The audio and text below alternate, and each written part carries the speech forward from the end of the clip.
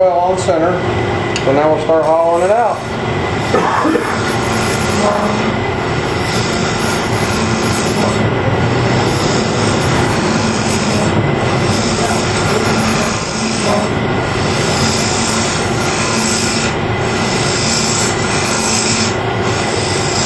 And this is the same cutter that we've been using all day long.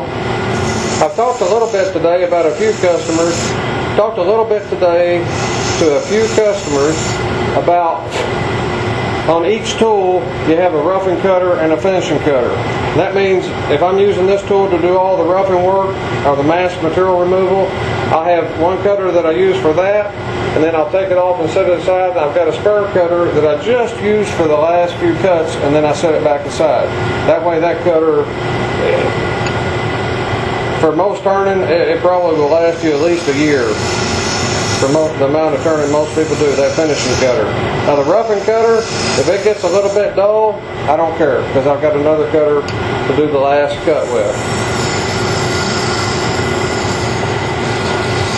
And you notice in one position, I'm able to cut the inside, the face, and the outside of the workpiece.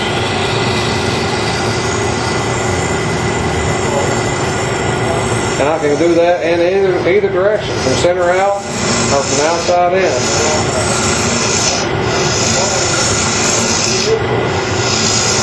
Really, if I was going to do very many of these goblets, it would make a lot of sense to put a Forstner bit in a drill chuck and get rid of some of that material. That would make a lot of sense.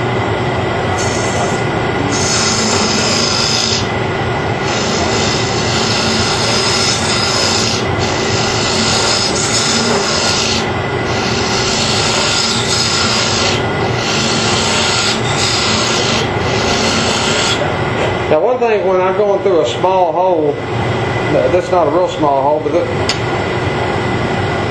curvature of that inlet to that goblet, the face right out here is going to want to rub on the corner of the tool here. I've got two choices. I can raise the tool above center, and that allows, see how we got all that clearance on the bottom of the tool now?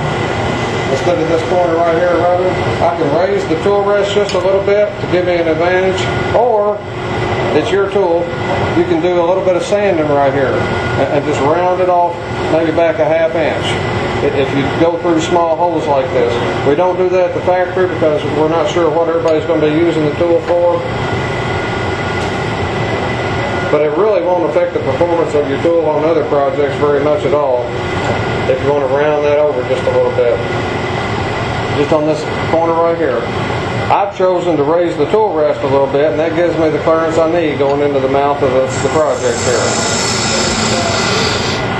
So what that means too is when I try to cut center, I got to raise the handle up. So I'll do the first half of the goblet with the tool rest raised just a little bit, and then when I go to do the second half, I'll lower it back down on center. So right now we're a little bit above center.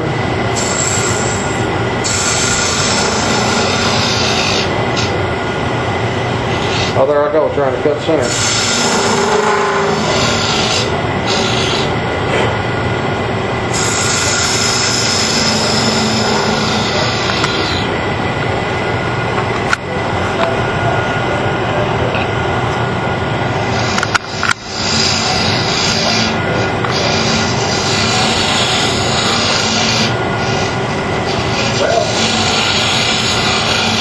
Sometimes even just drilling a little ½ inch hole helps you. No matter what tool you're using, use it, say a ½ inch drill bit, establish your depth, and that way you know when you've got to depth. Instead of every cut wondering, have I gone too far?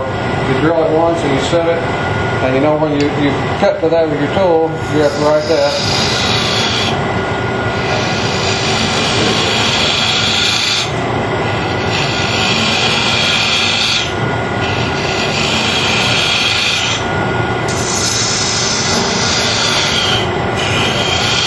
And the only thing I got to be mindful up in here is what's called tool engagement. That just means if I've got the cutter in contact with the workpiece in too wide a shaving, there's a lot of leverage going on there. We're hung way out from the chuck.